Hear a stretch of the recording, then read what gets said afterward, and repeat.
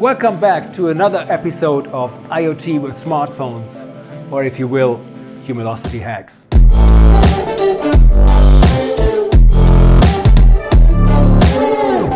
In this episode, we will simply show you how you can remote control a robotic arm with your smartphones and Cumulocity IoT. Don't worry if you don't have a robotic arm right now, that's what this demonstration is for.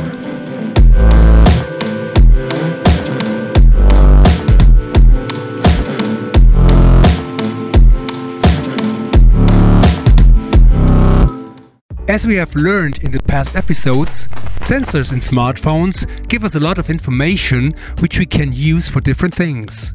If you haven't seen these episodes, go watch them first and get an idea of what you can do with smartphones in an IoT world. This time, we will focus on the movement of the smartphone when it's in your hand and its function as a remote control. Our goal is to move the phone and then have the robotic arm mirror the movement so that the phone works as a remote control. What is interesting now is that the smartphone acts like a remote control, but it's not sending a command to the robotic arm itself. We take a smartphone as an input device and use the powerful and easy-to-use analytics tool in Cumulocity IoT to translate the movement of the phone into an executable command for the robotic arm.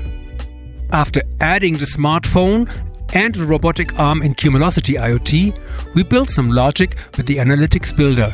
These logic blocks take the raw sensor data that they receive from the phone and translate them into movement commands. The benefits of having an IoT cloud as a translator between the raw data of the phone and the control data of the robotic arm is that connecting the two devices together is fairly easy, and we can use all the data for analytics purposes. We can also integrate other software into our IoT platform, such as Apama, and do even more with all the data.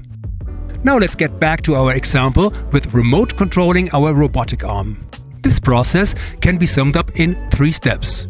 First, your smartphone is moved by you and sends the raw sensor data to the Cumulocity IoT Cloud. Second, in Cumulocity IoT, the data is translated and processed by multiple logic blocks and generates actions for the robotic arm. Third, the robotic arm runs these actions. In this process, Cumulocity IoT, in combination with other software like Apama, acts like the smart central hub, that is, processing data from rather stupid devices such as our phone and robotic arm that just send and receive data.